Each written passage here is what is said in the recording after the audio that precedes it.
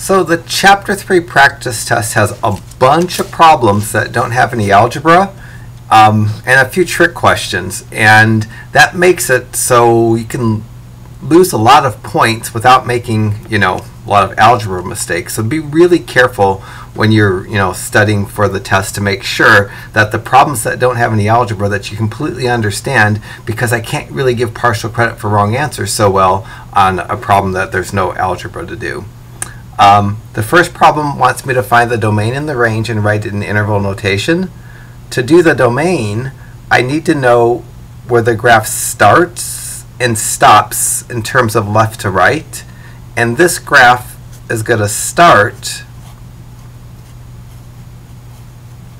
at that point 3, 0. And I'm assuming it goes down and to the right forever. And in terms of left to right, it ends kind of at the right edge of the x-axis. And when I go to write the domain, I'm going to indicate the x-coordinate of the starting point and the x-coordinate at the end of the graph of the point at the end of the graph. And for this particular problem, the starting point is the point 3, 0. Its x-coordinate is 3. Because that's a point on the graph that's marked with a solid circle, it gets a square bracket. If it was a point on the graph that's marked with an open circle, it would actually get a round bracket. And then the edge of the graph, the right edge of the graph, is going to have an x-coordinate of infinity. Infinities always get round brackets because technically infinity doesn't exist. There's always a number bigger than any number you can think of. When I go to do the range, I'm looking for y's as opposed to x's. The domain is x's, the range is y's. And for the range, I have to figure out the y-coordinate of the bottom of the graph and then the y-coordinate of the top of the graph. In this particular graph right here, I'm assuming it goes down forever and to the right, and the bottom of the graph, in terms of the y, has a y-coordinate of negative infinity. For the start of this range, I'm going to start the range at negative infinity. Infinities always get round bracket. And then the range will end at the top of the graph. And this point 3, 0, it isn't only like the start or the left edge of the graph, it's also the top of the graph. And when I go to do the range, because I want y, so I'm going to pull off the y-coordinate of that point. And points on the graph that are marked with solid circles get square brackets. So the range for this would be negative infinity to 0. Round bracket are always on the infinities. Square brackets for points that are on the graph.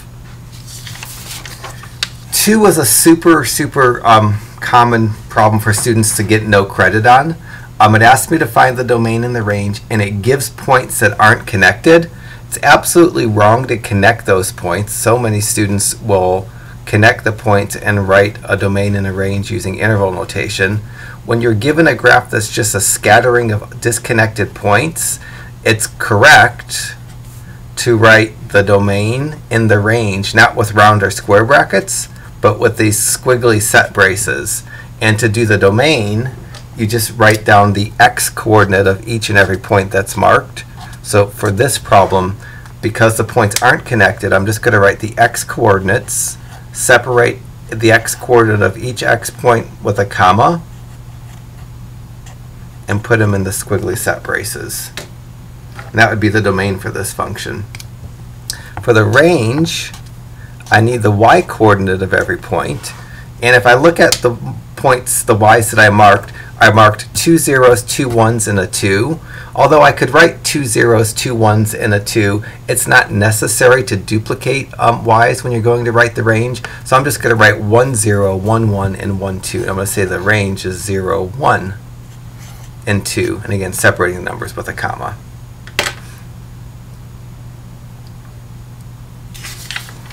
For question 3, it gives me a fraction, asks me to find the domain and write my answer in interval notation or words.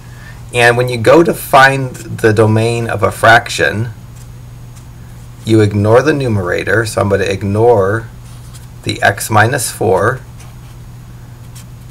And I'm going to solve the x squared plus 3x plus 2 equal to 0. And depending on whether I prefer interval notation to write my answer, or if I prefer writing my answer in words, the algebra there is not going to give me the domain completely. It's going to give me the key numbers for the domain. So let me solve it, what I need to do, the algebra I need to do, and then I'll write two versions of the answer. And when you go to do your test, you only need to do one of the two versions. So I ignore the numerator because fractions aren't undefined when a numerator is 0, and essentially fractions are undefined when a denominator is equal to 0. And this is what I'm trying to do, is find where the denominator or where the fraction is undefined. I'm going to factor this, and this is easy factoring. Usually when I give test questions, I try to make the factoring reasonably easy. That factors into x plus 2 times x plus 1 because I have nothing but plus signs, because the problem only has plus signs. The last has to multiply to 2 and add to 3. Once I get it factored, I set each of the factors equal to 0. And I get the numbers to exclude from the domain. If on your answer to this you wrote x equal -2 and x equal to -1, that's not interval notation, it's not words, it's not even correct, because you have to exclude those numbers. Let me show you how to write the interval notation, and then I'll write something with words that's also correct. So you have an either or, you have two answers that are acceptable for this. To do the interval notation form of the answer, you'd create a number line, just a one-dimensional number line that has negative infinity on the left edge, positive infinity on the right edge. You'd put the numbers that you're excluding from the domain, -2 and -1, between the infinities, and then I'd create intervals. With all round brackets or round parentheses exclude the numbers, and the intervals that are kind of implied by that number line are those three intervals. And so one answer to question 5, I can say the domain would be these three intervals, the interval from negative infinity to -2, and then separate the individual intervals with union symbols, the interval from -2 to -1, and the interval from -1 to infinity. That would be a perfect answer. That's using the domain and interval notation. And then in words, you could have done this. So an alternate answer would use words as opposed to symbols, and I could say the domain is all real numbers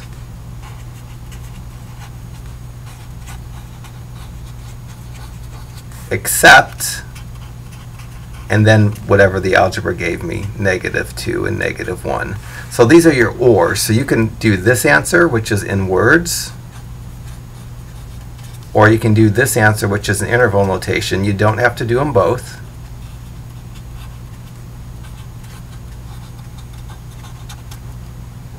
And then if you have something else that you want to show, you can ask me in class if it's going to be okay. There's a shorthand that I do sometimes that I'm completely content with too, but the instructions ask for one or the other, so I gave you both of what it asked for. So 3, 4, and 5 are three questions that give me functions that ask me to find the domain, and they all solve completely differently. For fractions, you set the denominator equal to 0, you ignore the numerator, and then you need to do some work to get your answer in the appropriate form. The next problem gives me a square root, and it asks me to find the domain. To find the domain of a square root, you take the radicand, or what's under the square root, and you set it greater than or equal to 0, and solve for x. And unlike the square root, this actually gives me something that's equal to the domain. So I'm going to write the domain in words and in interval notation, although this is actually what the domain is. The algebra for a fraction, when you're going to find the domain, doesn't really give you what the domain is. It gives you the numbers to exclude from the domain. The algebra for a square root actually gives you what the domain is. Now I just need to interpret this. So if I wanted to write my domain in words, which is one of the two choices for how I'd go to write my answer, I can say the domain is all real numbers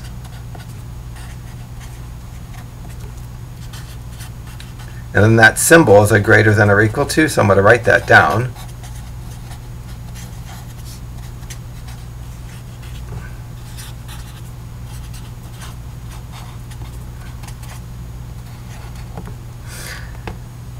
So the domain is all real numbers greater than or equal to 6. The alternative is to write that in interval notation.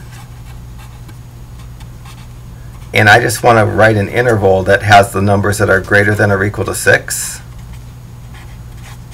On a number line, I might do something like this for the domain.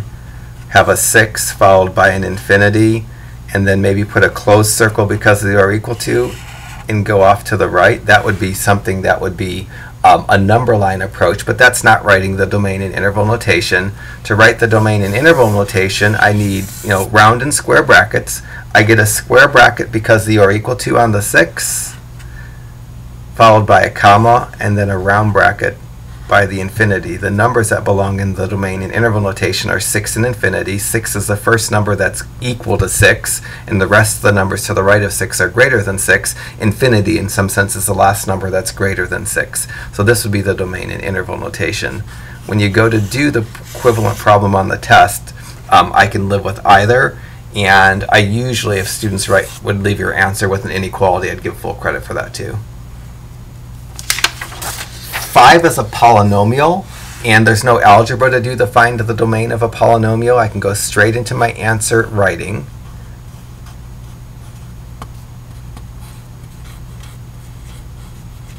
The domain in words would just be the domain is all real numbers without any except.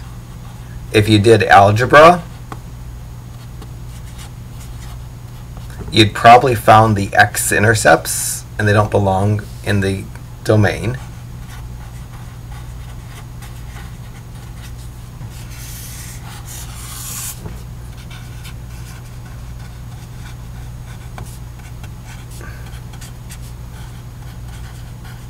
I'm asked to write the domain in my choice of words or interval notation.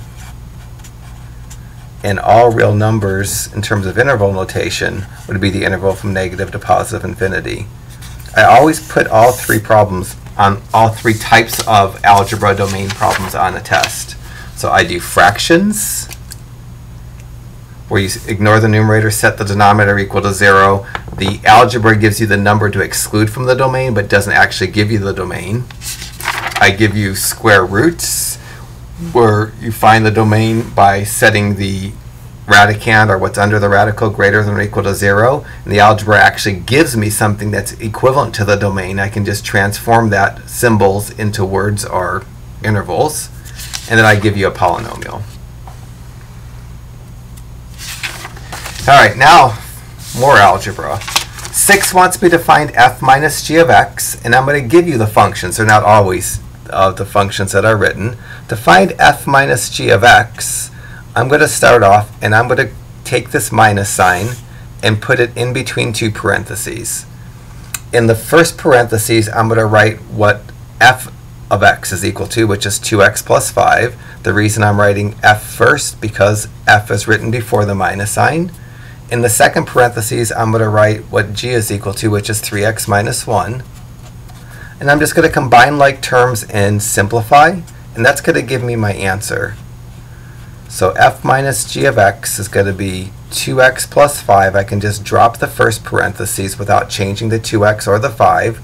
The minus in front of the second parentheses is going to make the 3x a minus 3x. It's going to change the sign of the minus 1 to a plus 1. And I'm almost ready to write my answer. I just need to combine like terms. The like terms I need to combine are 2x minus 3x and plus 5 and plus 1.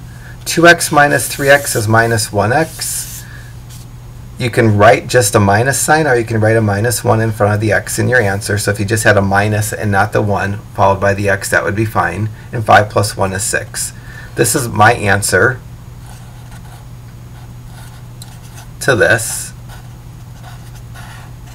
If you want to lose some points, it's completely wrong. It'd be like a minus 3 if you did this. You did minus 1x plus 6 equal to 0, minus 6 from both sides, and get minus 1x equal to minus 6. Divide by negative 1 and get x equal to 6. If your answer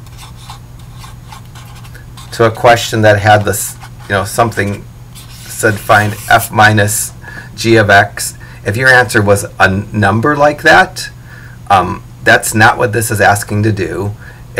In order for this to be correct, it would have to say find where f minus g of x equal to 0. If the instruction said find where f minus g of x equal to 0, then this would be correct. But I'm not asking you to do this. I'm just asking you to find f minus g of x. It says nothing about setting it equal to 0. If you set it equal to 0, it's absolutely wrong.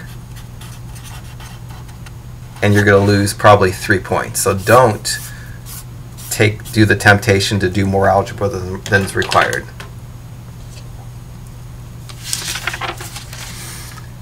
Seven wants me to find g composed with f of x. And I know that that's the same as g of f of x,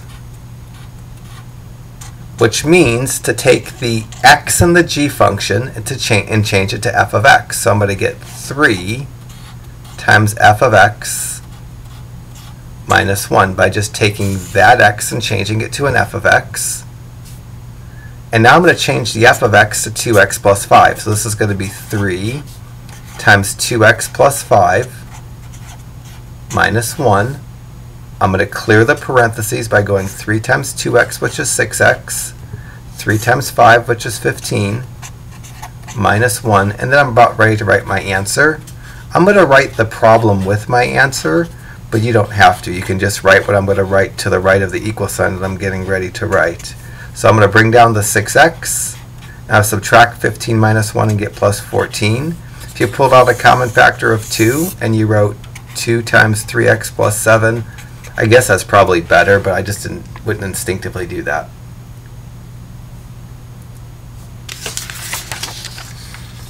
Eight wants me to find f plus g of 2, and I know that that tells me to find f of 2 plus g of 2.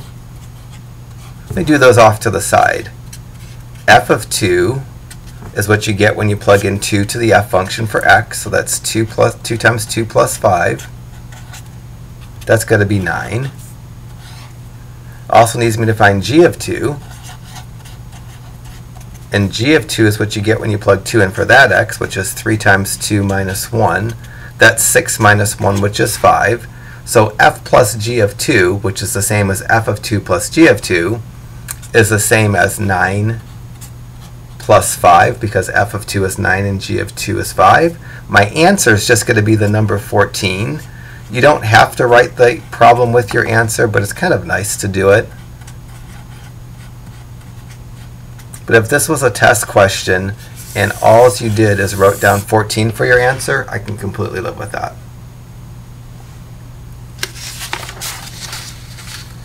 9 wants me to find a difference quotient. And in order to find a difference quotient, I need to take any of the symbols that have an F and change them to what they're equal to. So there's two symbols that have an F. There's f of x plus h and f of x, and I'm going to change those to something that doesn't have function notation. The easy thing to change is the f of x is equal to 2x minus 3. So when I started doing my difference quotient, I kept the minus, I kept the fraction bar, and I kept the h. I got rid of the f of x plus h and the f of x and put parentheses where they were. In the parentheses that's holding the spot for f of x, I'm going to put 2x minus 3, because that's what f of x is equal to. And in the parentheses that holds f of x plus h, which is that parentheses, I need to figure out what to put in that parentheses. And I figure out what to put in that parentheses by changing the x in the function that's given to x plus h. So I change that x to x plus h. I clear the parentheses that I just put in by multiplying 2 times x and 2 times h. And that tells me what to put in the parentheses that's holding the spot of f of x plus h. In this parentheses, I'm supposed to put 2x plus 2h minus 3. I've technically already found the difference quotient. This is the answer. It's just not simplified. So anything I'm about to do now is just simplifying. The first parentheses, when I drop it, I don't need to change anything inside the parentheses. But the second parentheses, the minus is going to attach to the 2x, and it's going to flip the sign on the 3. And when I drop it, I'm going to get a minus 2x and a plus 3. Haven't done any work to the denominator. And now I'm going to start simplifying the numerator. In the numerator, the 2x and the minus 2x cancel. The minus 3 and the plus 3 cancel. So in the numerator, the only thing that doesn't cancel is the 2h. And then once I get that accomplished, the 2h, the h from the 2h cancels with the h in the denominator. And my whole answer is just going to be the number 2. And again, you don't need to write the question with the answer. If you just wrote the number 2, that would be fine. So really you just need to write 2, but you can write the problem next to the answer. 10 wants me to find an average rate of change of a function from x equal to 0 to x equal to 2. An average rate of change is just a slope of a line that connects 2 points on the graph. And what I'm going to do is create 2 points and find the slope between those 2 points. And what's given to me is the x coordinates of the points, which are 0 and 2, and a function that helps me get the y coordinates of the points. So for each point, I'm going to get a y. For the first point, I'm going to get its y by plugging in 0 for x into the f function. So I'm going to get 0 cubed plus 6 times 0 squared. And I know that that's equal to 0. I could do that on my calculator if I needed to. But I could just do 0 up arrow 3 plus 6 times 0 squared, and it's going to give me 0. That's going to be the y coordinate of the first point. And then for my second y, I'm going to plug in 2 for x and go 2 cubed plus 6 times 2 squared. I think that's 32, but let me do that real quickly. 2 cubed plus 6 times 2 squared, and I get 32. So that's my second y. The numbers that were given were the x's. What I get when I plug the numbers into the functions are y's. And then now I can say my average rate of change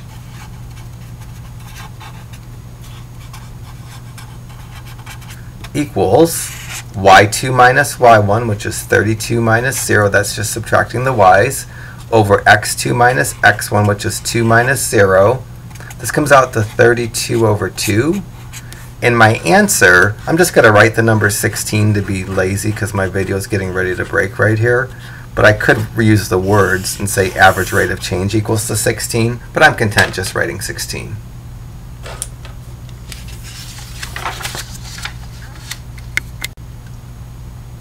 So 11 gives me a function f of x and wants me to sketch a graph of f of x. So for 11a, I'm going to graph f of x equals the absolute value of x. And I'm going to do that by just making a table of values.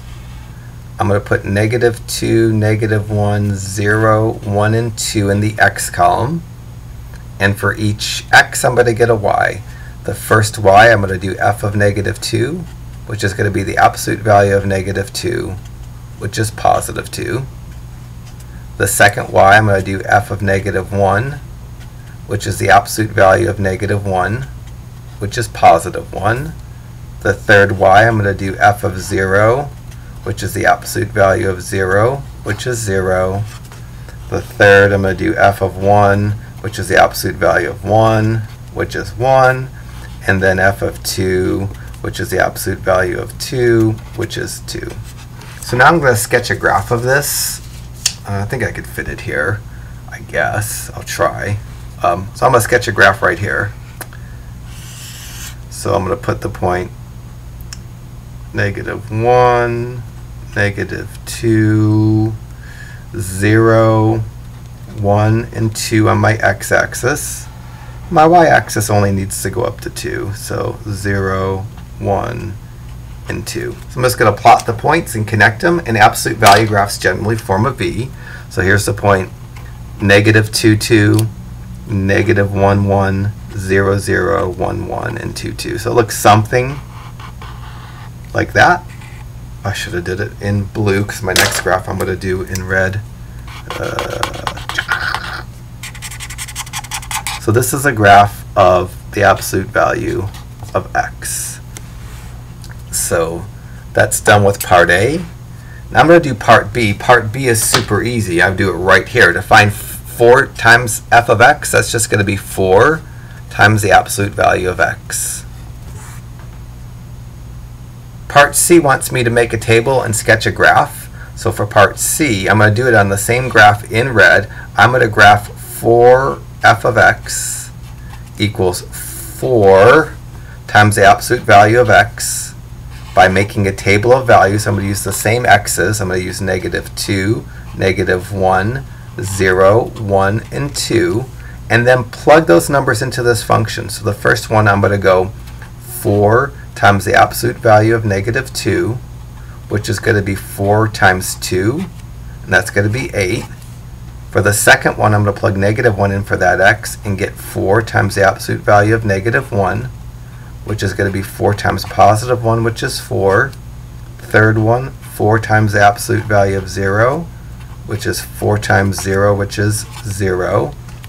Fourth one, 4 times the absolute value of 1, which is 4 times 1, which is 4, and then 4 times the absolute value of 2, which is 4 times 2, which is 8.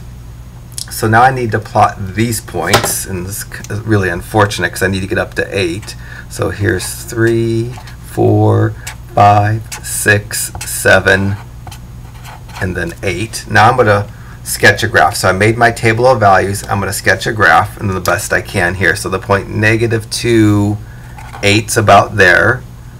And then this, yeah, I can barely read that. That's the point -1, 4.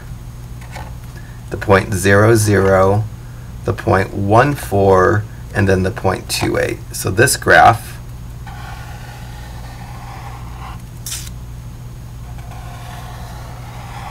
looks something like that.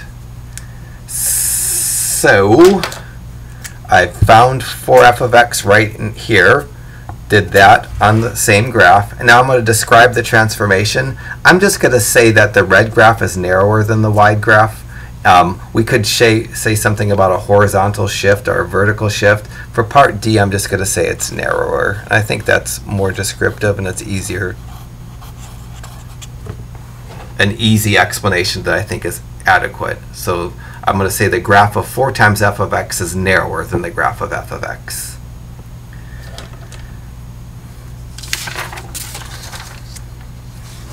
So the next groups are all the shifting things, and we have to remember that f of x plus h shifts the graph left, f of x minus h shifts the graph right. I don't know why I'm going to use a different letter, but f of x plus k moves the graph up. F of x minus k shifts the graph down. Negative f of x reflects over the x-axis, and f of negative x reflects over the y-axis. So these you have to have on your note card or memorize. We do this a lot this semester. It comes up in 2 more chapters.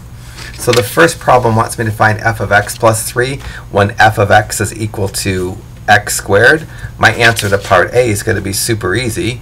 For 12a, f of x plus 3 is what I get when I change that x inside of parentheses to an x plus 3. Done with part A, I move on to part B. I could say f of x plus 3 has the same shape as f of x equals x squared, but it's shifted left 3 units. I'm going to be lazy, and to describe the transformation, I'm just going to say it's shifted left 3 because the plus is in a parentheses, it moves it left. For question 13, to find f of x plus 4, because that plus 4 is not in a parentheses, I'm not going to see any parentheses in the problem, and the plus 4 is just going to go after the x squared. for 13b to describe the transformation, if you add a number and it's not inside the function notation, it shifts it up. So I'm just going to say the graph was shifted up for. 14a, I'm going to need to see a parentheses because the f of x minus 2 part that has the parentheses, and there's going to be a number after the function because of that minus 3. F of x minus 2 minus 3, the x minus 2 part is going to give me x minus 2 quantity squared in a parentheses. The minus 3 is going to come after the function because it's not inside the parentheses. That would be the answer to part A. And when I go to do part B, the minus inside the parentheses shifts it right. So I'm going to say it's going to be moved right 2. And then the minus after the function moves it down, and it's going to go down 3. That's all that I would do for problems 12, 13, and 14. There's a 15, 16, and 17, so this should really say 12 through 17. That ask me to do the same things, and so let me do that. For 15a, I need to find f of x plus 2 minus 3. The plus 2 is in a parentheses, so I'm going to get an x plus 2 in a parentheses for that, a square outside the parentheses because the function I'm transforming is x squared, and then the minus 3 would go afterwards. For part B, the plus inside the parentheses moves it left, the minus after the function moves it down. So for part B, I'm going to say it goes left 2 and down 3. For 16, the negative goes in front of the x squared because the negative's in front of the f of x. So for 16a, negative f of x is going to be negative x squared, or if you want to, you can write it as negative 1x squared. But it shouldn't be inside a parentheses because the negative's not inside a parentheses. And this kind of shifting reflects the graph over the x-axis. So my explanation for 16 is going to be reflect over the x-axis. For 17a, I'm asked to find f of negative x, and because that negative's inside the parentheses, it needs to go inside the parentheses. Although that's a correct answer, it's not the best answer because negative x squared is the same as negative x times negative x, and when you multiply two negatives, you get a positive, and you multiply two x's, you get an x squared. So for 17a, I'd probably say f of negative x equals to x squared. I would absolutely live with that if you left it there, but if you took the time to simplify it, that would be fine too. In terms of the reflection, if you put a negative inside a parentheses, that's going to reflect the graph over the y-axis. And for 17b, I'm just going to say it's reflected over the y-axis. The reason it comes out to the original problem is because the graph is naturally symmetric to the y-axis, and that's why it reduces to the same function. All right, now another big chunk of problems without any algebra. I don't know how well these points show up, but we'll do your best. I'll do my best to point them out. For 18, it asks for x-intercepts.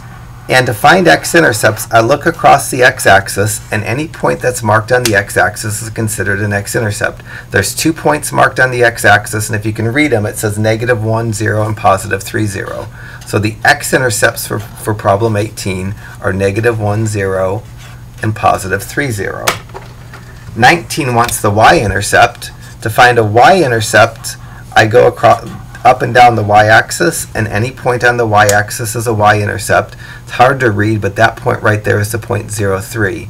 So x-axis, points on the x-axis give you x-intercepts, points on the y-axis give you y-intercepts. Question 20 says, for what values of x is h of x equal to 4? This is asking me to find the x-coordinate for any point that has 4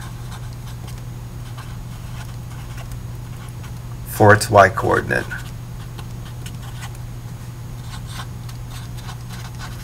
And problem 20 is calling out that point because that's the only point on the graph that has a 4 for the y coordinate.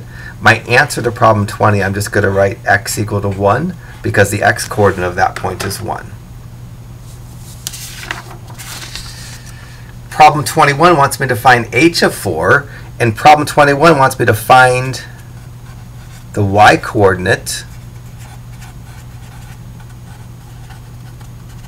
of any point that has an x coordinate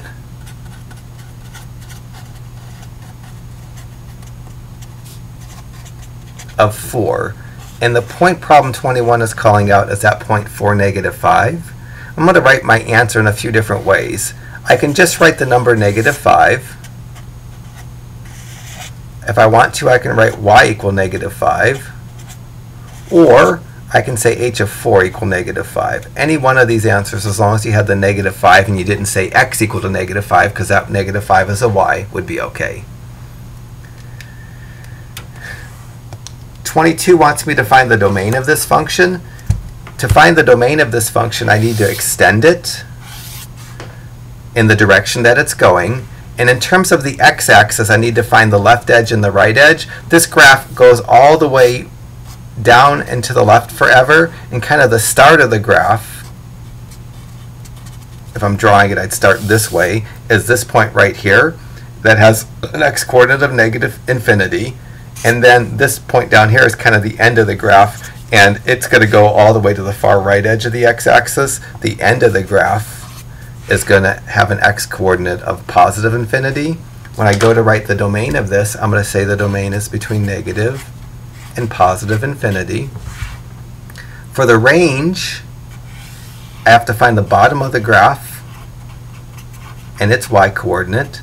And this graph, the bottom is down here somewhere, and the bottom in terms of y has a y-coordinate of negative infinity. And I have to find the top of the graph, and the vertex is the top of the graph, and I need its y-coordinate in the range. Because the ranges are y's, and I go from bottom to top, the range for this is going to be negative infinity, which is the y-coordinate of the bottom of the graph, to positive 4, which is the y-coordinate of the point at the top of the graph. Infinities always get round brackets. Points on the graph, if they're marked with closed circles, get square brackets.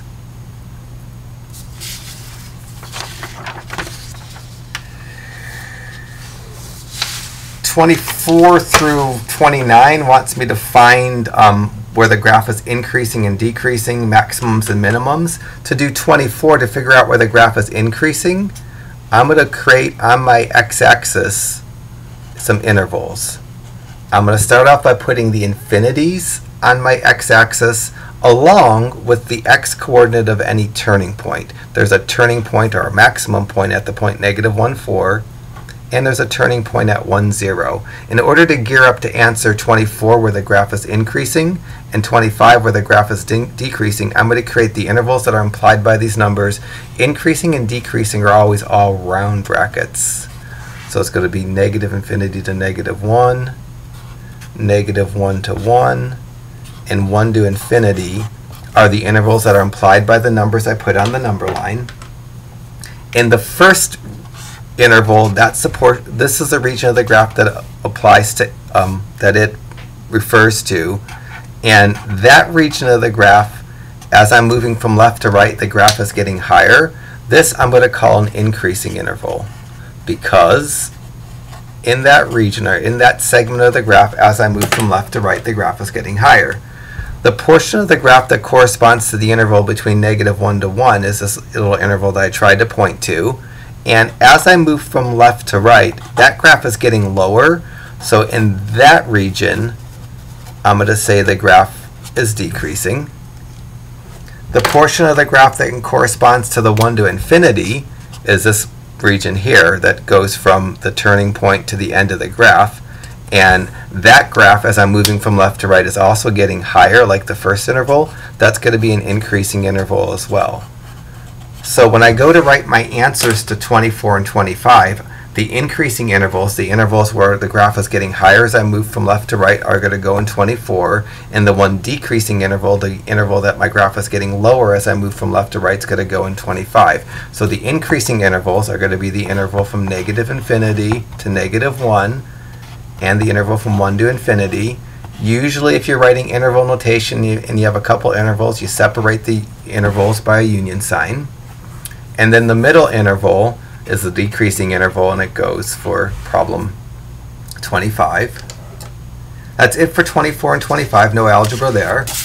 26, 27, 28, and 29 just want me to realize what point is the maximum point and what's the minimum point. This point, negative 1/4, actually in a calculus we'd call it a relative maximum, meaning it's a high point that's close, that's higher than anything close to it, but not actually the highest point on the graph. And this point 1, 0, because it's kind of at a little bottom essentially of a parabola shape, we'd call it a minimum point. In calculus we'd call it a relative minimum. So humps that are, you know, at top are maximums, humps are valleys that are at the bottom are minimum. So I know what the maximum and the minimum point are. 26 wants me to find the x coordinate of the local maximum. Local and relative are equal words, so I could have called this local. Was just doing a calculus video, so I'm used to saying relative. And the x coordinate of that point is x equal to negative 1. And then 27 wants the local maximum value, and that's just the y coordinate of that point, which is going to be y equal to 4. 28 wants the x coordinates of the local minimum. The x coordinate of that point is x equal to 1. 29 wants the local minimum value, which is the y coordinate of the minimum, which is y equal to 0.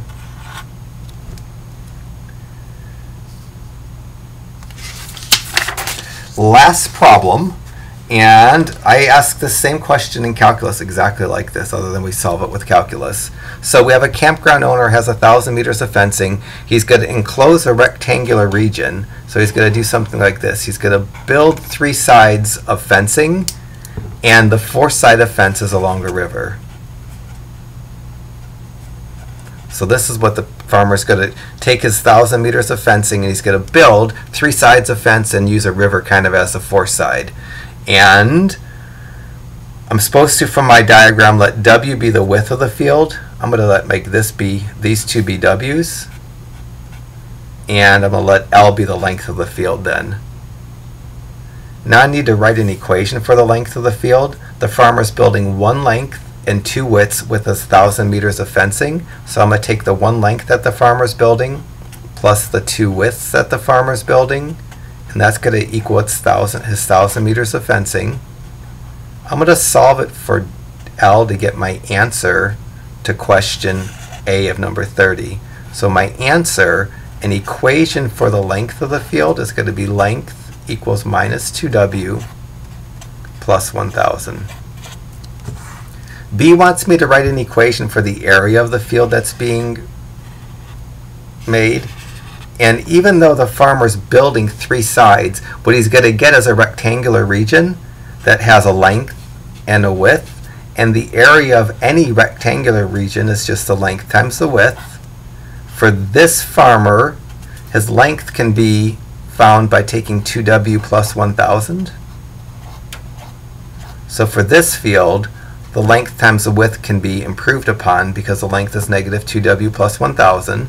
The answer to part B is what I'm going to get when I clear this parentheses. I'm going to say A for area equals, then I'm going to multiply negative 2W times W, which is negative 2W squared, and then 1,000 times W and get plus 1,000 W. To do part C, to find the optimum width, the farmer wants to get the biggest area possible with 1,000 meters of fencing. And in order to do this, to find the W that gives me the maximum area, I'm going to use the negative B over 2A part of the quadratic formula to get the vertex of the parabola that's defined here. If I was to graph this equation, it's going to graph to a parabola And that parabola is going to open down. It's going to look something like this. Every point on the graph, the x-coordinate is a width, the y-coordinate is the area. What I'm going to do is I'm going to find the x-coordinate of the vertex because that width gives the highest area because the area is a maximum point. And to get the x-coordinate, I'm going to use the negative b over 2a formula, and that's going to be my a from the formula. This is going to be my b from the formula because those are parts of the quadratic formula. The a is the number in front of the squared term, and the b is the number in front of the first power term. So I'm going to write the width equals negative b, which is going to be negative 1,000, over 2 times a, which is 2 times negative 2, which is negative 1,000 over negative 4. And my answer is going to be the width, because that's what I'm finding here, the width, and that divides to 250 positive, and the units are going to be meters. D wants me to find the length. For the length, I'm going to use the formula. Length is minus 2w plus 1,000. That's going to give me length equals minus 2 times 250 plus 1,000. That's going to be 500. Let me do it real quickly. So negative 2 times 250 plus 1,000, and plus 1,000, and you get 500. So part of the answer to this is going to be the length is 500 meters. And then this is a rectangle. I know how to find its area. Its area is just its length times its width. So its area is going to be 500 meters, which is the length, times 250 meters, which is the width. When I go to write my answer, I'm going to write the area, and then whatever 500 times 250 happens to be, 125,000. And area always has square units. When I found the area here, I multiplied meters by meters and got square meters. So that's everything we need for the test. If you can just perfect these 30 problems, you should be perfectly fine on our test.